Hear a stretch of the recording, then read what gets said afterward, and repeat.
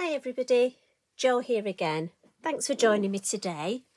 I hope you're feeling well and I hope things are going okay.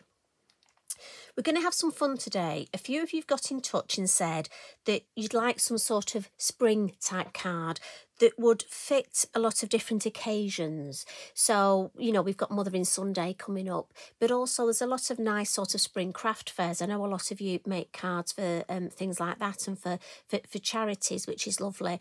And so you just wanted a sort of generic design that would fit the bill. So I thought we'd have a little bit of a play. And my idea is I've got a 7x7 square card blank here.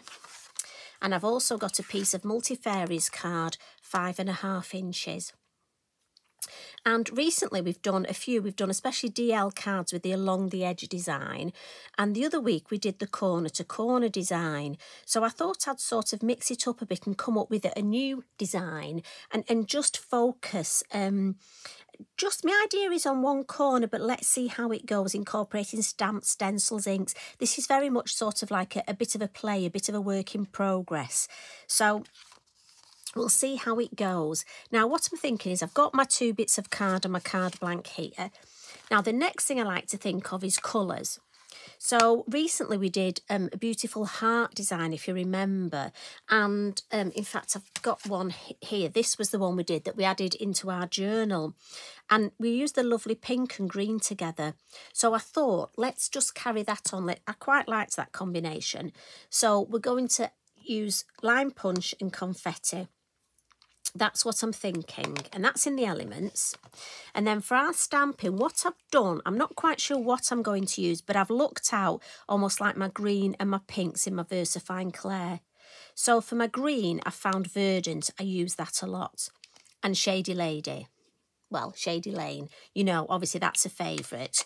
But also I've looked out, I've got a darker green Rainforest, and I've not really used that, so I may dab into that, I'm not sure. But they're my 3 if I should need. And then the pinks, I've got Charming Pink. But also I've got this lovely Purple Delight, sort of pinky tone. So I may use that for a deeper pink. I'm not, we'll see how we go. But I've got those on my desk ready. So I'm going to start with my lime punch. And I'm just going to add some colour. And again, I've got my green stencil brush. As you know, I have a stencil brush, one for each colour tone. And if I'd been using a dark green on here, I would just clean it on Mr. Inky Binky. So I need a bit of kitchen towel to lean on. Oh, look at that. Looks like somebody's been chewing it, doesn't it? I promise I haven't. I don't think Eric has either. Now, I just want to add some colour to one of the corners. So we'll start off in the actual corner here. And because I want it deeper in the corner, every time I ink up, look, I'll go to the corner, but then I'll move slightly further each way. Again, start in the corner, and that way the colour will build up in the corner more. And I want it sort of light, so if I go up to that edge and up to that edge, again, start in the corner. It's a great way of practising your blending this. And we'll sort of, when we've got less ink on, we'll go in sort of a bit of a nice sort of shape across there from corner to corner. Let's just build up. And all the time, I'm taking some off in the lid, look. And we'll build up that lovely colour there. Let's have a look. Yes, I like that. Now, that's the way it's going to go on my card. But obviously, for me, I find it easier to work that way. So I'm going to get my actual card blank now. Just going to put it here. And I'm going to do the same on here. So start in the corner. And this I'm doing direct on my card blank. I could use a piece of card, but I'm thinking let's just see if we can go direct to the card blank. You know, and just save on that one layer, that one piece of card. Start in the corner. Now, just a matter of interest, I'm just going to bring this in and see how, well, that's nice, a little bit deeper, I think. And I know this probably looks upside down, but I just find it easier. I'm right-handed, and for me, I always have to craft in a way that feels comfortable, because at the end of the day we enjoy what we do. You know, it's not hard work, we actually enjoy it, so we want it as nice and almost easy as possible. Yeah, so if I pick it up and pop it the right way, so this is what I'm thinking, and I like that. So we'll pop the lid on that, and then we'll just get my spritzer bottle. Now again, obviously at home you would get a piece of card and do your smooshing. We had a reminder on the lovely old technique of smooshing, and you would do that, but I am aware that sometimes my videos do go on a little bit, so excuse me, but I will clean that up, as I say, at home. And normally when I'm here on my own and I don't have Eric and your lovely selves for company, I would smoosh that in my journal actually. Now, what I'm going to do now is we're going to come in with the confetti, so we'll pop that ready and we'll get our nice confetti brush. And I'm going to put this exactly as I want it. I'm just going to turn it for me, and then I'm going to get a stencil, and for this one I've chosen Ambience. And what's lovely about these big 8x8 stencils is I know, and I think I'm going to have to turn this like this, that this will fit right across my whole work, which is lovely. And again, just spend your time. And for some reason, I just want it that way. Don't ask me why. Now, you could do these two separately, but I'm thinking let's just do them together. So I'm just going to check that's exactly. Now, you could tape it down with low-tack tape. Lavinia, you have a lovely low-tack tape, but you know what? We're just going to hold it. So I'm going to come in with the confetti. And again, I'm going to start in the corner, but nice and light. Hold your stencil brush nice and light, and just think of tickling through that stencil. And I'm starting in the corner where I want it deeper, but let's have a little look. Oh, that's pretty. Just need a little bit more there. And then gently, gently, I'm going to work my way. We'll do this edge first. And we'll just come right along the edge. Lift it up and have a look. Yeah, that's pretty. Now, I've got less ink on my brush, so I think I can come a little bit further up here now. And I'm hoping it'll just give me that nice, almost pink glow. Yeah, that's pretty. I like that. So I'm just going to move my hand a little. And again, just gently, gently start in the corner and just work my way up this edge. And then onto the green here. And then when I've got less, let's just see if we can take a little bit here into that white space. If I lift it up, oh yeah, I'm not sure if you can see, a little bit more there. I'm going to take it off altogether and I'll show you. There's probably a bit of shadow, so I do apologise.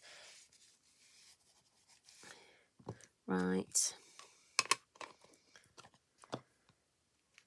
So if we lift that up, look, if I turn that round.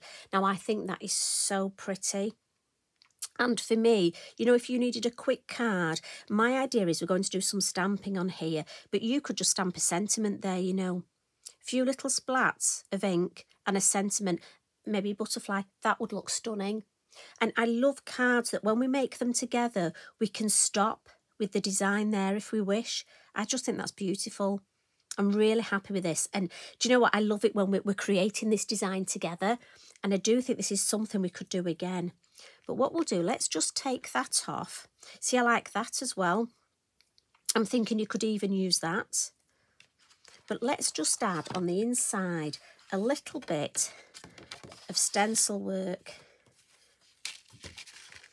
Now I'm just going to get a piece of copy paper because I don't want to go over this side. But let's just add, well, we've got our stencil here.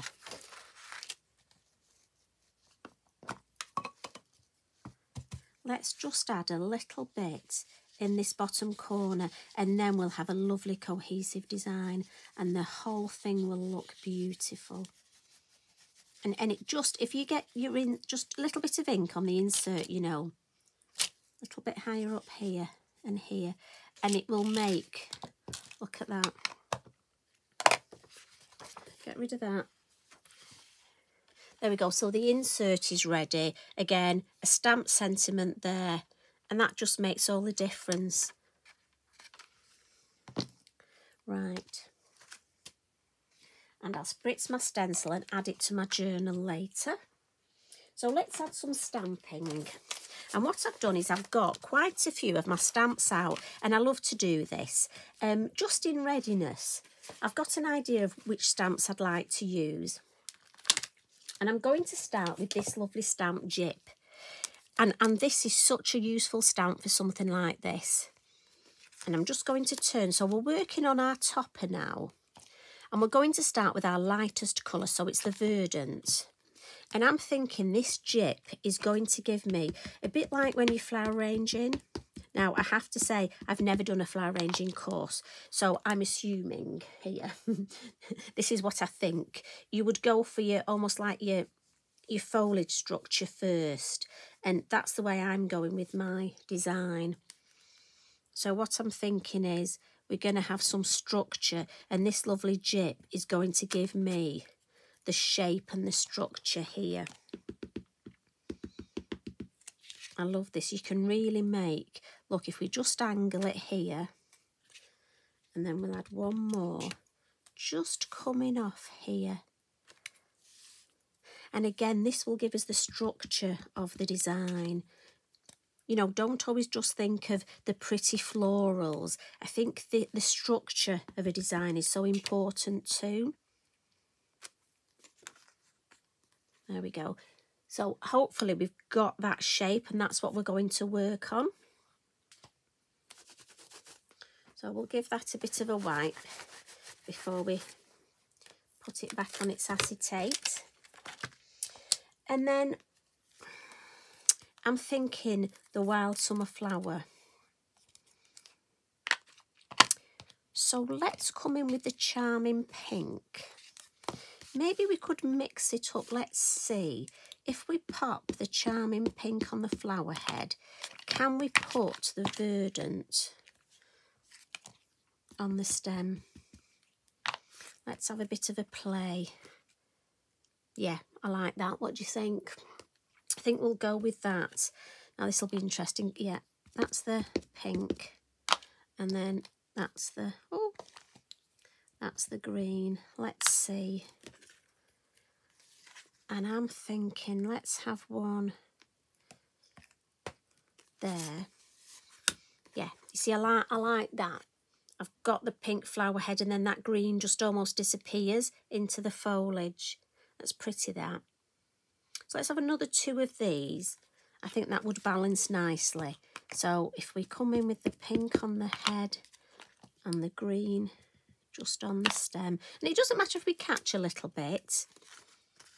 So let's have one of these. Let's just alter the angle a bit. We don't want it to be too, yeah, pretty. Then one down here. Pink. And maybe not have the whole of this one on. Maybe just catch. I don't want it to look too, if I did it there, I think it might be too symmetrical. So let's put it there.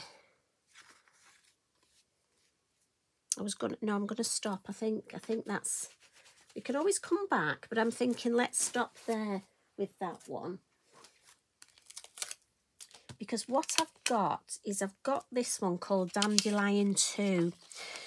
Now this one, I don't see it used very much, and I must admit, I do think what's lovely when you're doing a design like this, obviously the wild summer flowers are just some of my favourites and I use them a lot, but it's nice to look for stamps that you don't use very often, and this Dandelions 2 is one of those, but I'm thinking the heads would just come in there. Yeah, I think that'll give me a bit of, so I'm thinking this one. And let's come in with the Purple Delight, just add a bit of oomph.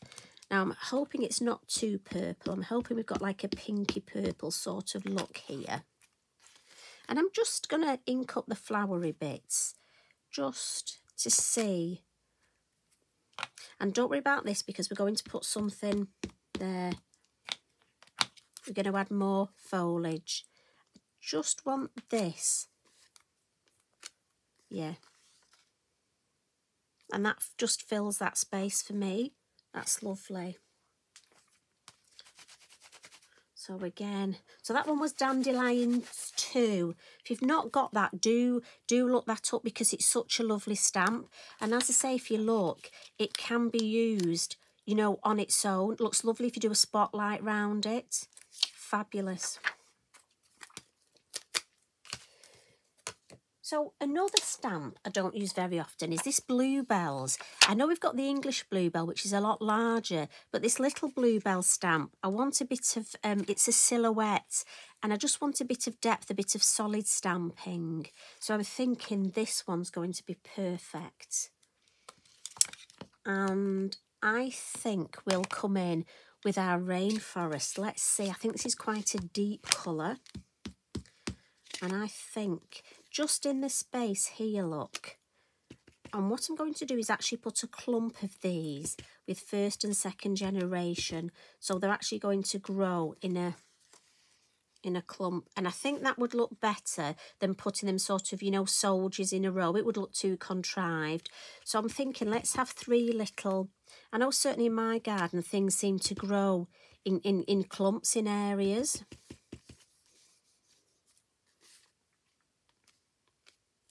Sort of less formal. I know you can have formal stamp planting, obviously, can't you?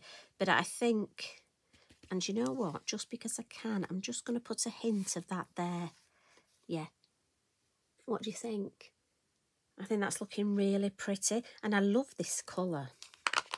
You know, if you're anything like me and collect, every time I put an order in with Tracy, I order a different Versafine Clair, different colour that I haven't got, and it's nice to use them. You know, when we buy these things, it's important to make sure we do use them as well. So something like this is fabulous, and I'm really loving this pink and this green. So last one, my favourite, the Field Grass. And I think we might go in with our Shady Lady for this. I think I just want a bit of wispiness. A little bit of, I don't want to overcook it. We don't want a pizza. So let's just see if we have, what I'm thinking is sort of here. We just do a little bit of first, second and third generation. Just for that lovely wispy. A little bit here and here. As I say, we're not going to overcook it. I don't want to spoil it. I really love the way, and this stamp is perfect. Look, if you just want to catch the head, if I show you, look, and it's just that makes it look like it's in the distance. And like I say, my idea with this, to answer questions from a few of you, is that this would make a lovely Mother's Day card. Do you know what? You could even use it for a wedding card. I mean, a get well card, a thank you card. I think it just opens up so many possibilities with this. So I'm just going to blot it. Remember, Versafine Clair, it's a slower drying ink, so we always need to blot it. But if we bring our card blank in,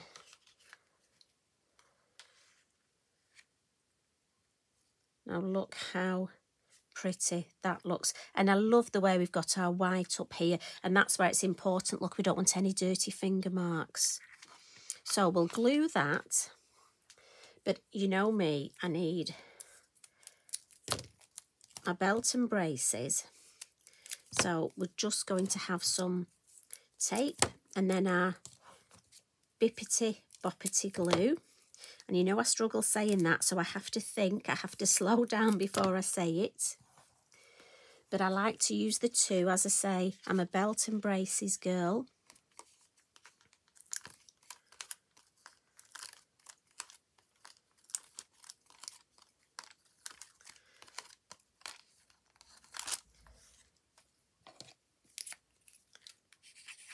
So I will have wiggle time with my glue, and my tape will stick while my glue dries, and then my glue will be just perfect on here.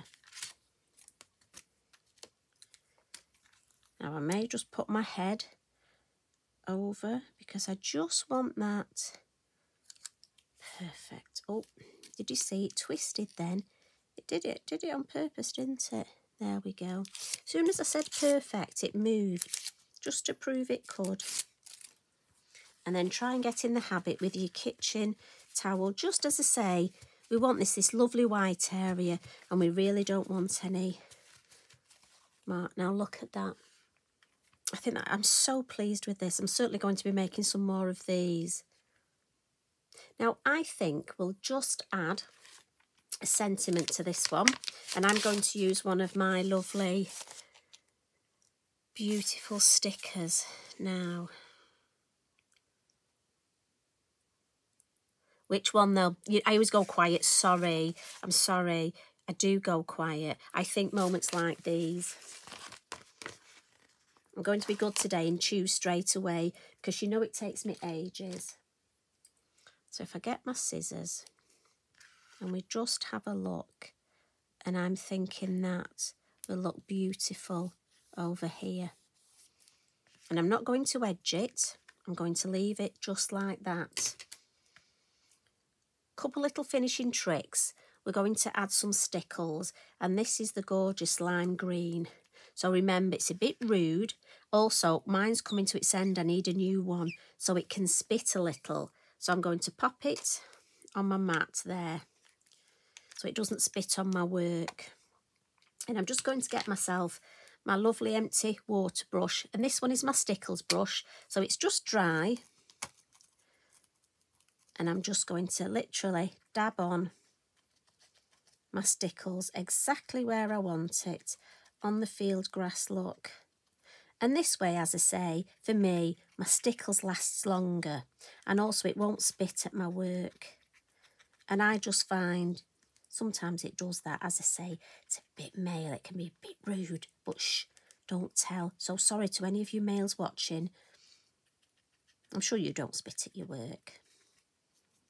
We'll just add a little bit in the background here. And again, I'm just putting it exactly where I want it. And then finally, I'm going to come in with my sparkly. As you know, this yellow sparkly posca, just totally my favourite. I'll clean that up. And just to add, now again, if you're not into your splats, you could leave it like this. I think that's beautiful. But for me, I just want to add a little bit just here and going on to the actual card blank. I think it's nice to incorporate your design onto that card blank up in this corner, look. And then just the odd one here, just over that white space. I don't want to get rid of the white space, but I just want to make it look part of the design.